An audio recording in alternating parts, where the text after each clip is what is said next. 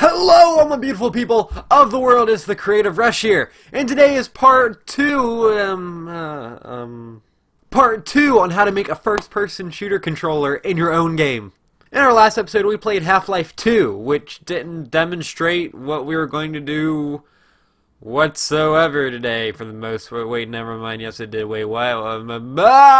So the reason I say that is because if you watched my last video, you would know that I sort of had a game I was developing that I completely lost, and the game is just gone. It was erased from my computer. I have no idea what happened to it, but I said in Half-Life 2 that I was just playing that game to as like a me day because I deserve it for all the pain I went through. But I said in that video I was going to cover aiming in this, like aiming down the sights of your weapon. I'm not doing that. I'm probably not going to do that today. The reason is because I couldn't figure that part out in the deadline I needed to make this video. I might make the tutorial on how to add the aiming down sights later on, but for now it's not going to be in this video, sorry. But we're still going to make a first-person controller, so let's jump right into Unity. If you guys follow the tutorial correctly, you should end up with something a little like this. So you'll have a weapon in your scene that when you move your camera sways around. And also when you move, your head will bob up and down. Alright, after you open Unity, you're going to want to create a terrain, a directional light, and maybe a skybox. I've covered that in my other tutorials, but it's really easy to do, so I just felt like I didn't need to even bother with it this time. Just go to Create, 3D Object, Terrain, Light, Directional Light, and then Edit, Render Settings, and then you'll go to the skybox, pick a skybox material.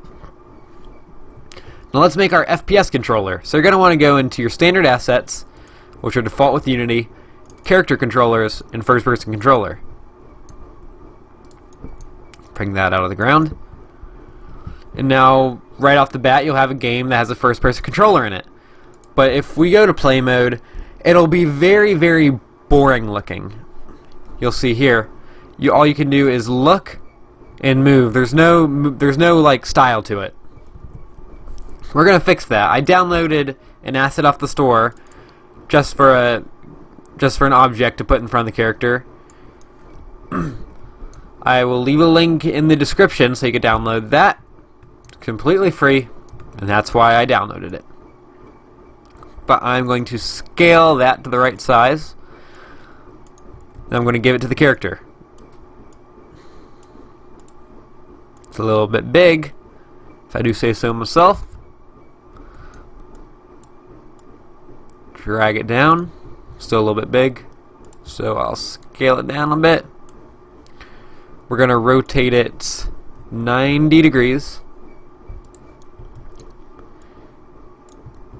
and then put it where we think it would look best on the character. Keep checking your game, put it up a little bit,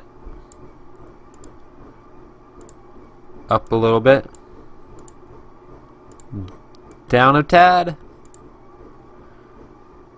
then maybe forward a small bit, and then to the side maybe a little. Never mind, not to the side. Alright, I'd say that looks good for our FPS game.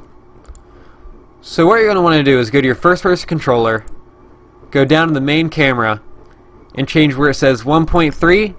You're going to change that to 1.01. This changes how far away, how close you need to be to an object in order for you to start seeing through it. This is so we don't see through our gun. That SMG, the submachine gun, we're going to take that and drag it into our main camera. If you go to play mode, you will see that we now have a weapon in our scene. It's not functional, it's just a model, but it's attached to our player. Now what you want to do is we have a script called Gun Sway. Now, I didn't write this script. I actually got this off an asset. This is an asset for Flaregun. I will leave that down in the description too.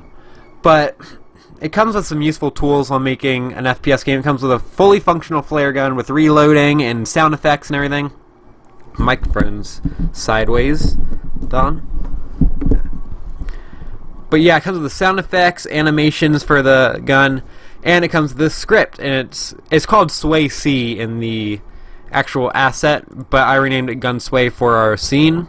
That was just out of force habit. I'm sorry if it offends the people who made the asset. Not my fault. But you're going to take Gun Sway and drag it into the gun that you're going to have in your scene. Actually, I'll open that up. You can take a look at that. Here's the Gun Sway script. Now, I'm going to be completely honest. I'm not entirely sure how it works. I know here are all the variables where we're going to set everything. So how much it moves, how fast it moves, right here, what's moving. I think, I'm not entirely sure what that is. Or move on Y. Default position, that's where the gun will be compared to your camera. I'm not sure what new gun position is. And here's all the scripting stuff. Whoops. Stop dragging. All the scripting stuff needs to be done. And again, I'm not entirely sure how it works, but it's in an asset. You can go ahead and download that from the asset store. I will leave a description down below. So after you've attached that to your object, whoops, you're going to want to change the move amount to 10 about. This is just from Half-Life. This is about what Half-Life would be. And where it says, so move amount to 10, move speed to 7. And where it says gun, you're going to go to scene and pick submachine gun if I can find it. Here. Now for a default position, I'm going to put it where I put it on the camera. So all I have to do is go up here with X, Y, Z and copy those. So copy the X, put it down here, copy the Y, put it down here, and copy the Z and put it down here. Whoops, I think I have 2 zeros. Not what I want. So now if we hit play and go into our scene, you'll see that we have a swaying weapon in our game. Wait, here it is. Maybe Half-Life isn't that swayy, but you can adjust all the settings as much as you want. This is just for this tutorial. Now that we have that, we're going to do some head bobbing. So when we just move without looking, it's pretty bland. So we have a head bobbing script. Headbob.js. Go ahead and open that up.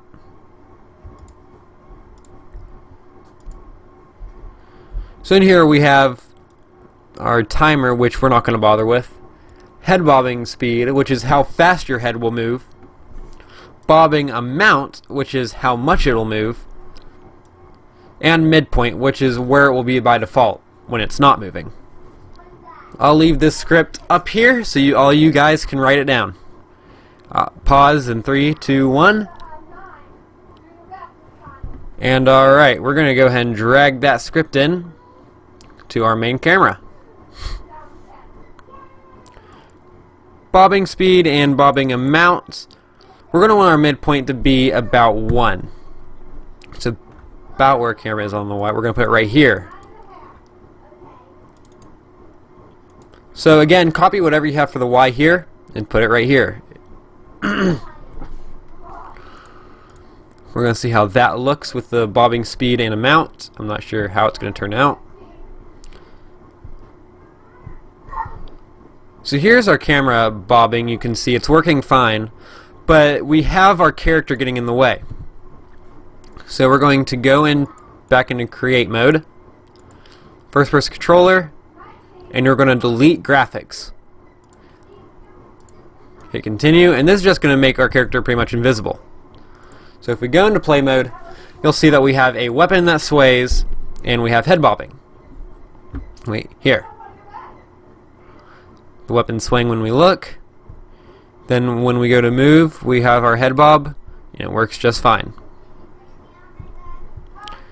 And that, everybody, is how you create a first-person shooter controller in Unity. Since there's nothing else to say, I'll see all you guys in the next video. See you later. Hello, and I hope you all enjoyed the video. If you did, why don't leave a like, and if you want to keep up to date on my latest content, hit the subscribe button right here. If you want to check out my part 1 on this, hit the link right here, and if you want to watch my last tutorial, which I think was on making realistic environments in your own game, hit the link right here. If you want to check out this awesome music in my outro, it's made by Technoax, and it's a song called Lasergun Fight. You can check out his channel right here. Also, I have a Facebook, so if you click the link right here, you can check out my Facebook page and my channel. I will see you all later.